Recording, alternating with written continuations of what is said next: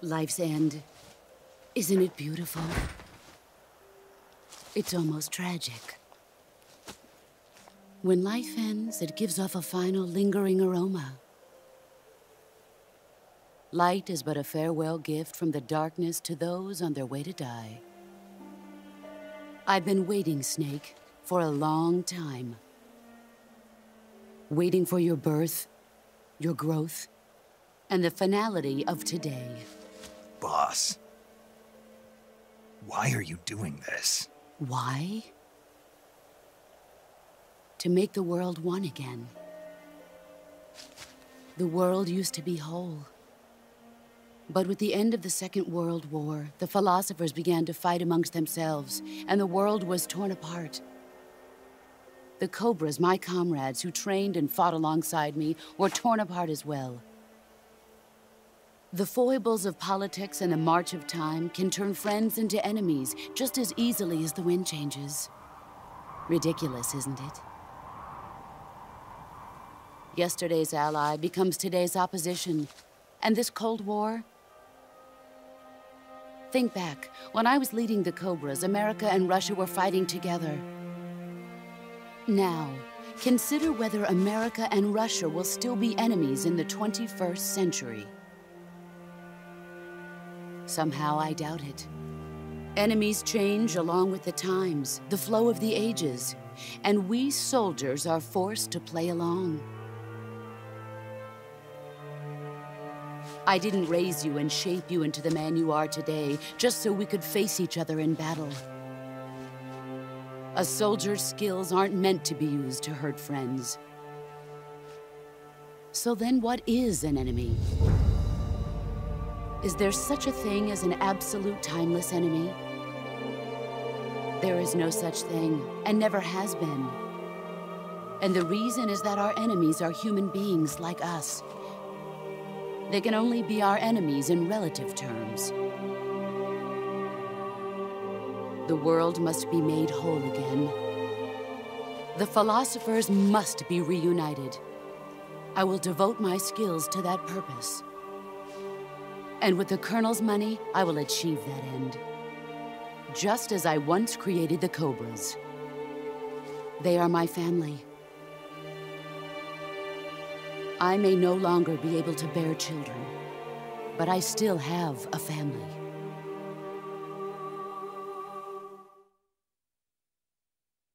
It was November 1st, 1951. I was in the Nevada desert participating in atomic testing. The name Nevada is derived from Spanish, covered in snow, white as snow. And snow is exactly what I saw in that Nevada desert. It froze my blood white. Snake, you were an atomic test subject, weren't you? On Bikini Atoll. That's part of the reason I was drawn to you. You and I are alike. We're both slowly being eaten away by the karma of others. We'll never have the chance to die peacefully of old age. We have no tomorrow. But we can still have hope for the future. In 1960, I saw a vision of the ideal future from space. 3 years earlier, the Soviet Union had succeeded in launching Sputnik, the first man-made satellite in history, into orbit. This came as a huge shock to the United States. In response, America threw everything it had into its own manned spaceflight project, the Mercury program. Even as the Soviets seemed poised to send their first man into space, America was still experimenting with chimpanzees and rockets. The government wanted human data. So they secretly decided to send a human being into space. I was the one they chose. At the time, they didn't have the technology to block out cosmic rays, and whoever they sent up would inevitably be exposed to heavy radiation. That's why they chose me. After all, I'd already been irradiated once. Of course, you won't find any of this in the history books. I could see the planet as it appeared from space. That's when it finally hit me. Space exploration is nothing but another game in the power struggle between the US and the USSR. Politics, economics, the arms race, they're all just arenas for meaningless competition. I'm sure you can see that, but the Earth itself has no boundaries. No East, no West, no Cold War. And the irony of it is, the United States and the Soviet Union are spending billions on their space programs and the missile race, only to arrive at the same conclusion. In the 21st century, everyone will be able to see that we are all just inhabitants of a little celestial body called Earth. A world without communism or capitalism, that is the world I wanted to see. But reality continued to betray me. In 1961, I was sent to Cuba, to Bahia de Cochinos. It was part of a CIA-sponsored invasion under the guise of taking Cuban exiles back to their country. But the US government betrayed them. Our weak-kneed president held back their air support. Defenseless, the exiles were annihilated by the Cuban army. All I could do was watch in silence. I was set up by the very country I'd sacrificed so much for, by the very government I dedicated my life to defending. I was driven from the surface world, and I went underground. Then, 2 years ago, I faced the sorrow, my old comrade in battle. He was my friend. But one of us had to die. I was left with no choice. The sorrow gave his life for me. There is no enmity between us. One must live, and one must die. That was the mission. The ones who gave me that mission were the philosophers. Early in the 20th century, the true holders of power in the United States, the Republic of China, and the newly formed Soviet Union gathered together in a secret meeting that would later be known as the Wise Men's Committee.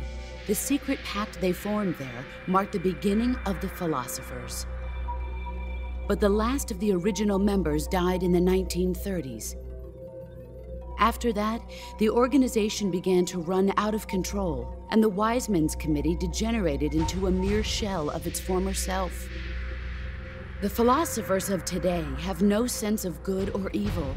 Their influence extends to countries and organizations involved in every aspect of every war. They have become war itself. That's how they operate. The sacrifices of war cause a shift in the times. This shift leads to renewed conflict, and in turn triggers the next war. Like a nuclear chain reaction, each conflict sparks countless others, forming an endless spiral that will continue on for eternity. Do you understand what I'm saying, Snake? By consuming me and you, the philosophers intend to keep that cycle going forever. It was my father who explained all of this to me. He was one of them. You see, I am the last remaining child of the philosophers. But after he revealed the truth, my father was killed by that same shapeless, formless organization. And my father isn't the only thing the philosophers have taken from me. In June of 1944, the Cobras and I took part in the landing at Normandy. We'd been given a top-secret mission to locate and destroy enemy V-2 rocket installations. I was pregnant at the time. The sorrow was the father. I gave birth on the field of battle. A beautiful baby boy. But my child was snatched away from me by the philosophers.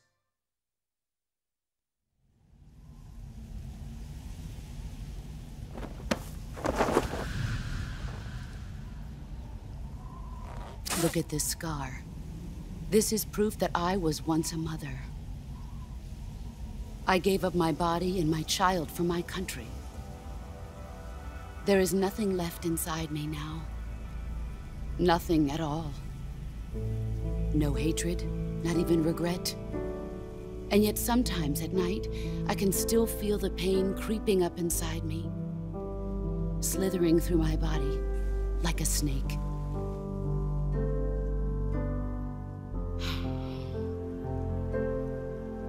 I've never talked this much about myself before. Thanks. Thanks for listening to me.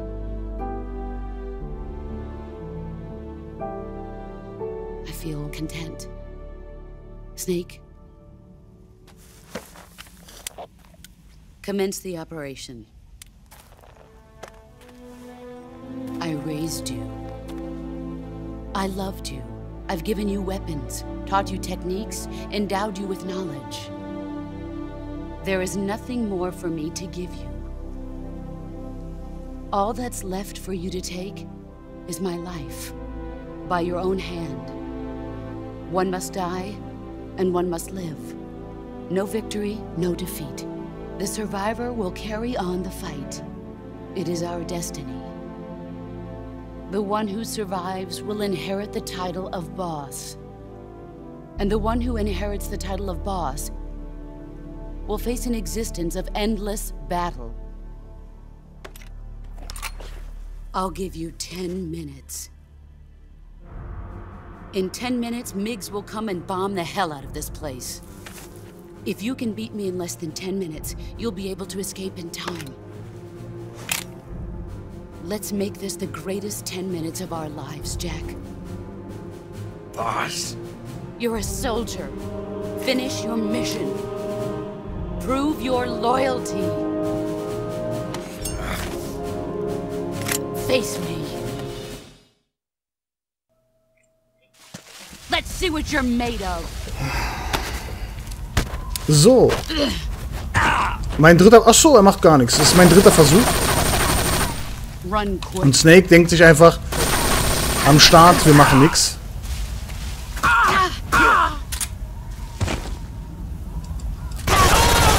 So, scheißegal. Ach, da ist er. Ich finde, man kann sie viel zu wenig treffen. Das ist total bescheuert. Ich meine, die liegt da eh nur auf dem Boden, ne? So dumm. Ach, da ist noch mehr. Eine Schusswunde. Okay. Ach, ein Messer reicht, okay. Ja, wir haben jetzt auch keine Zeit für sowas. Verstehe. So, alles klar. Wir müssen uns ein bisschen beeilen halt, ne? Weil so viel Zeit ist ja nicht. Waffe immer wegstecken, damit sie die nicht kaputt machen kann. Und dann ist gut. Get ready.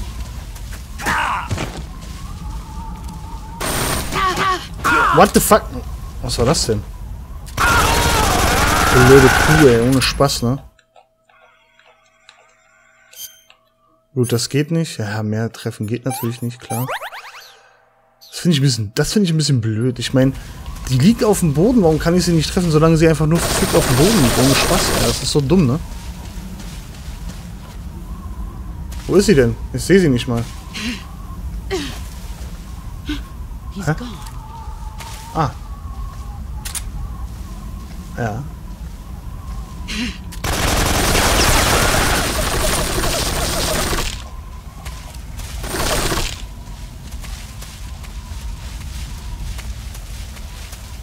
Okay. Das Kontern ist halt schwer. Es geht, aber es ist schwer. Ach komm! Wann muss ich denn kontern, ey? Ohne, ich weiß nicht, wann ich kontern muss. Nehme ich auch gern offen so zu.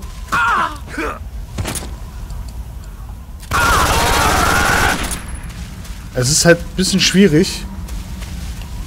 Es ist echt ein bisschen schwierig, hier herauszufinden, wann du wirklich kontern musst.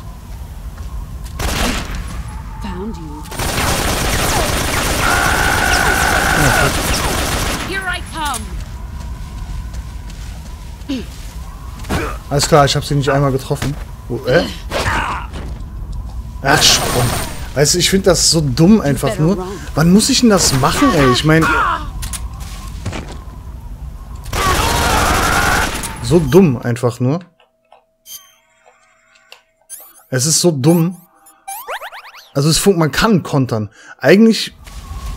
Ach, ich muss das später, wenn ich fertig bin, nochmal gucken, wie das geht. Es geht auf jeden Fall. Ich muss im richtigen Zeitpunkt selbst, glaube ich, angreifen, aber...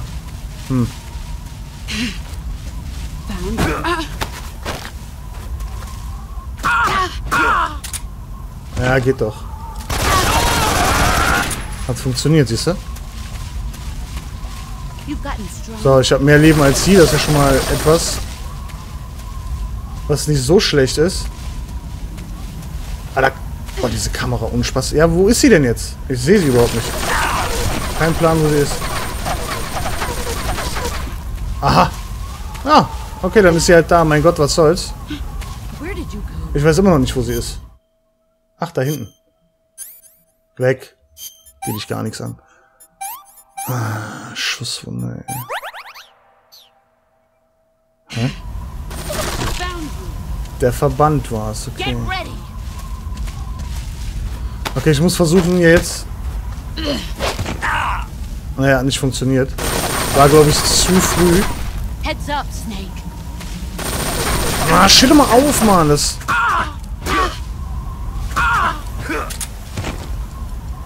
Alles klar. So, wir sind ungefähr gleich auf jetzt. Oh, scheiße. Wir sind ungefähr gleich auf. Das bedeutet, ich werde mal kurz Nahrung zu mir nehmen. So, so. Okay. Und jetzt leben wir. Wir haben noch Zeit. Wir haben noch Zeit.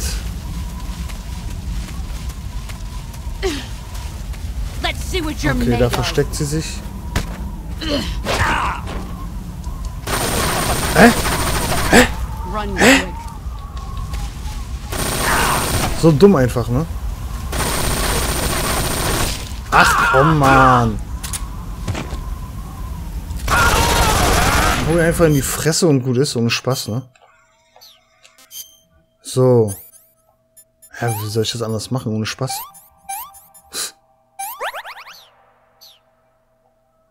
Ich glaube, das brauche ich gar nicht, ey. Ich brauche, glaube ich, nur das Messer verbinden, gut ist.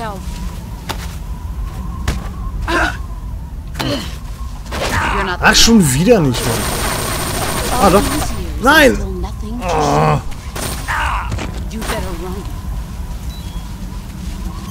Ach. Alter, das ist so eine blöde Hure manchmal. Ohne Witz, ne? Es ist so nervig, Mann. Jetzt fängt die auch noch an, mich die ganze Zeit zu kontern. Das ist das zum Kotschen, Arschloch. Ich hab kaum noch live, ey. Wenn die mich jetzt nochmal trifft, bin ich tot. Nein. Nice try. Ach, komm. Alter! Heads up, Snake.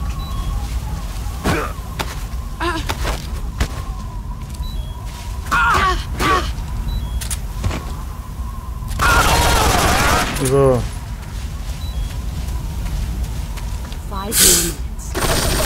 So ein Witz. Ja, ich weiß, 5 more minutes am Arsch, ey. Ich muss jetzt hier chillen bleiben, ich brauche Leben. Ich muss jetzt erst Leben regenerieren, bevor ich weiterkämpfe.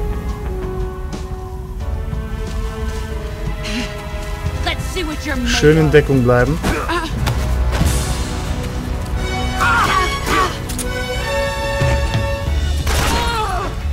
Oh, komm schon. Yes!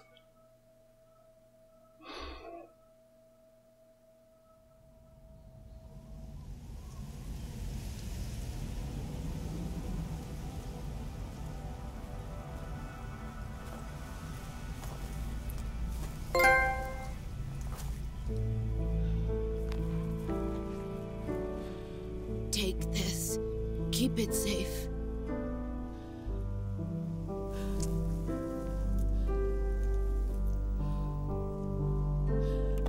It's our only hope.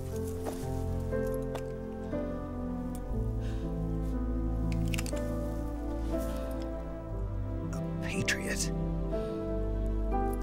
Why are you giving me this? Jack. Or should I say, Snake. You're a wonderful man. Kill me. Kill me now.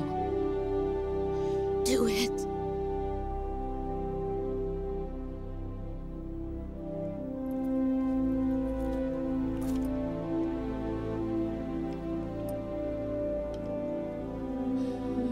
There's only room for one boss and one Snake.